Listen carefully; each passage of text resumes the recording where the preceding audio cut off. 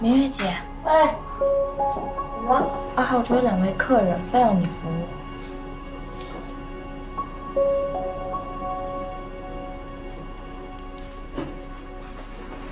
你别说啊，这地方虽然小，布置的还挺雅致的嘛。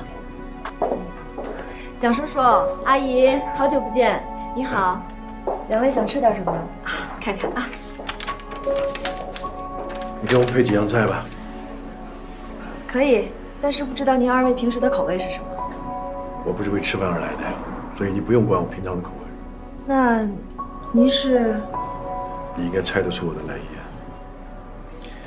希望你配的菜能让我满意。我尽力而为，两位稍等。我们不是来吃饭的呀。哎，你吃你的，别管那么多。都交给我吧，我来做，你们给我打下手。好嘞，你还要亲自下厨啊？对了，明月姐，那2位客人很重要吗？那不是客人，是考官。哇，什么人物啊？刘鑫，哎白菜给我拿来。好嘞。你把那个油重新热一下。好嘞。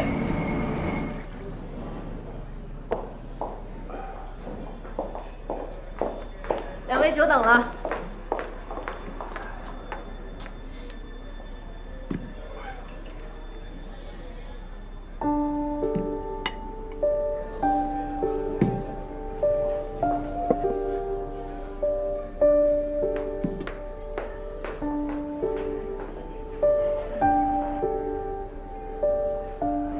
这几道菜看起来一般般呢，好像也没什么玄妙之处啊。这道菜是以风干的大白菜为原料，与花仁炒制而成，取名为蜀风流人物。我要是没猜错的话，蒋叔叔，您今天来是为了明月楼吧？我相信，在今天的餐饮市场上，明月楼的出现就是蜀风流人物，还看今朝。没那么直接啊。我白手起家这么多年，这点自信还是有的。那这一道呢？什么意思？对于我来说，明月楼是我多年的梦想；对于投资者来说，明月楼就是一只会下金蛋的鸡；对于市场来说，明月楼填补了一项空白；而对于食客来说，明月楼更像是一种享受。所以，这道菜取名为四喜临门。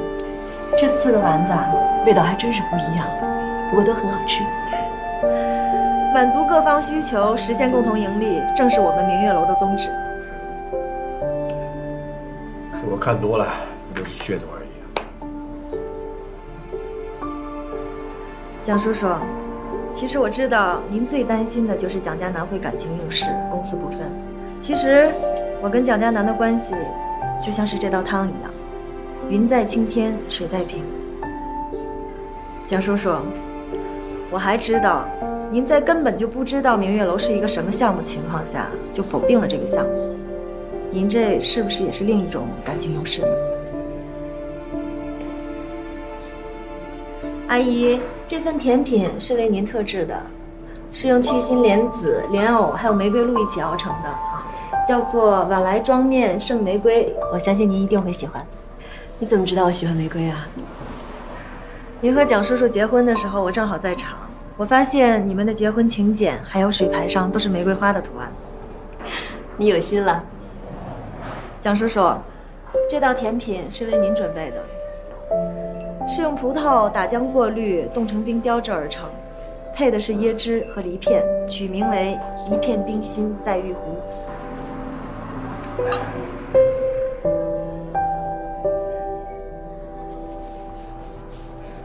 下周3上午10点，集团的召开董事会，我到时候给你30分钟的时间，你去阐述你的项目。董事会的成员如果超过半数都同意的话，我就正式投资你的明月楼。我一定。